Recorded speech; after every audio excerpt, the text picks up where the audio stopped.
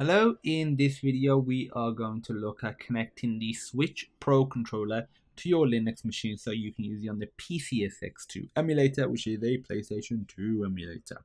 Okay, so what you need to do, actually let me show you the controller first. So you should be seeing the controller right now. So the way you want to do it is connect it via Bluetooth, and it's got pretty low battery, might run out of battery, might need to connect it via USB to charge it. I've got a cable here, so it's not the end of the world. So you want to go to your Bluetooth settings on your Linux machine. It could be on Ubuntu, it could be on some other distro, some other version, doesn't matter. Just go to the Bluetooth settings. Need any help, feel free to pop me a message. And now once you're in there, you want to keep this button pressed till it comes up as Pro Controller. There's no light that flashes for this on the controller to indicate that it's in sync mode. There we go. And oh, the light's at the bottom. Yeah. Didn't see that. Pro controller. Click that. It'll say connected any moment now. That's connected. It's still, flashing like that. Ignore that. That's fine. That constantly does it. But it is connected. So if we go to PCSX2, go to config, controllers, plugin settings, and make sure you've got this one selected. I'm going to clear it. It's just got the default mapping. And now we just map all the controls. Your screen will look a little better like this. The buttons will be properly sized and everything will be good. The reason it looks like this for me is because I've zoomed in on the screen and the text is zoomed, but not the buttons itself. So we just got to start mapping all of the controls. Let's start with R2, R1, and then let's do the face buttons. So triangle, circle, X, and square. Now let's do analog stick up, right, down. Oh, that was meant to be left. And now R3.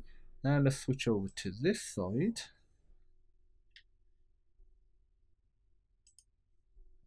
Right.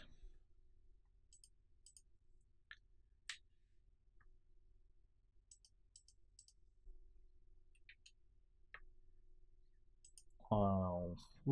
Ooh, right. Messed up on L3. Right click and move it left. There we go. And now let's do L2. L1. Now up, down, left, and right. So up, down, left, and right. I'm pretty sure that was the start of a GTA free cheat. Up, down, left, right, like L1, no, R1, R2, L1, L2, triangle, square, circle, X, something like that. Can't remember where I did the left one or not. Yeah, okay, that's all good. I'm gonna map start and select.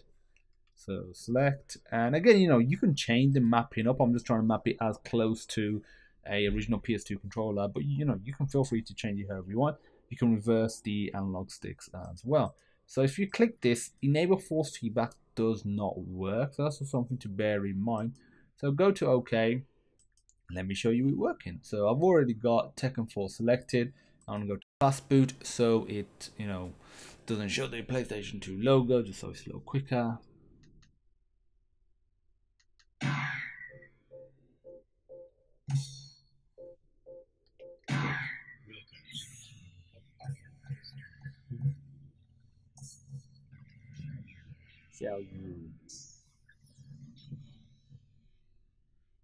I'm going to just turn the volume down. When I was a kid, I used to pronounce the name Xiao Yu. I didn't know that XI is pronounced like she in, I think it's Chinese.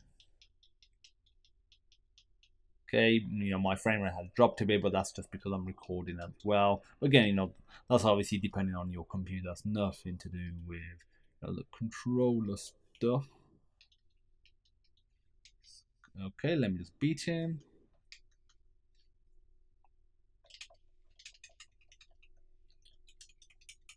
How dare you?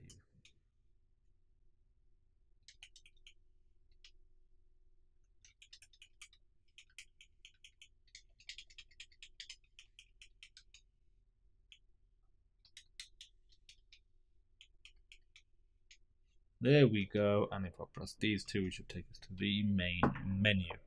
Okay, so that is how you connect up a Nintendo Switch Pro controller to your Linux machine so you can use it on the PCSX2 emulator. Just click escape to turn the game off, or like pauses it, sorry. And that's it. If you have any questions, feel free to pop me a message. And as usual, I look forward to seeing you in the next awesome video.